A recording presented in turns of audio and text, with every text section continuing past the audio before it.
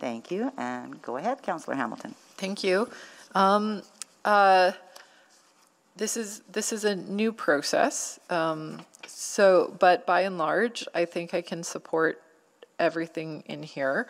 I'll just note that I'd be inclined to support Councillor Cartmell's amendment on the bike plan, just because I think it gives us the opportunity to clarify some of, I'm going to say, the overarching policy considerations, but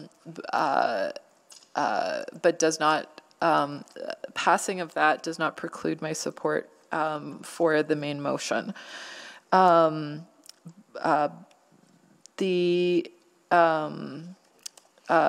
As I mentioned with the amendment put forward on the LRT intruder technology, I think it's wise to keep projects on the table, even if we're not going to fund them this year. Capital can sometimes free up as projects complete.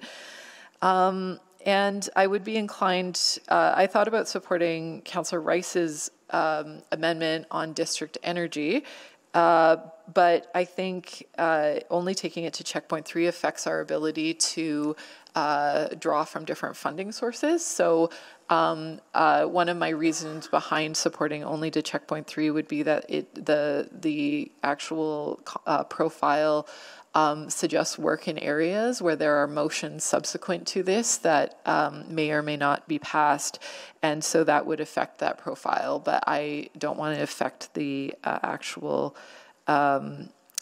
the funding source. So I think that could be something that's dealt with at a later time through the adjustment process. The only, I mean, there's going to be a lot of, every time we talk about bike lanes, if I can gripe for a second, every time we talk about bike lanes, it becomes a rage bait in this city. And that is a failure on like successive councils, frankly, for pitting this about drivers versus bikers. And it makes it so hard, frankly, to go into your neighborhoods and talk about what it really is about, which is optionality. It's about being able to wake up in the morning on a snowy day and not being absolutely dread-struck that you have to get in your car and sit in traffic for an hour and 45 minutes because the roads are a mess. That you can take transit or on a beautiful summer morning, you can hop on your bike, or fall morning or winter morning. I mean, a lid for every pot, right?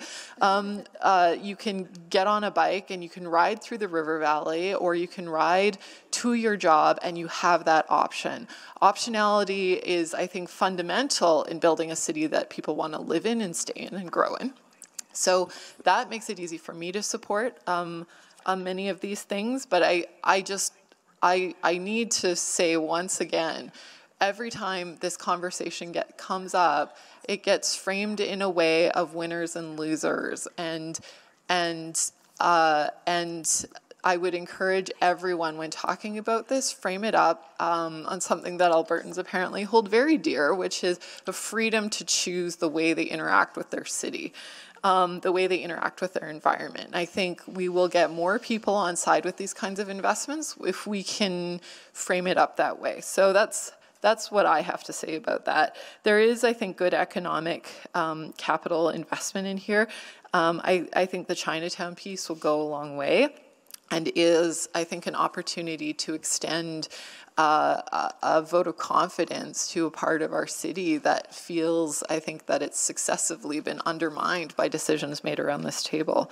And always lovely to see the Corner Store program funded, because that has had huge impacts in all corners of the city. And of course, industrial, the 137 Avenue industrial ramps piece, as we heard how important those investments are. So I will leave it there. I think I covered all the amendments and the amendments to the amendments. Thank you. Thank you, Councillor Hamilton.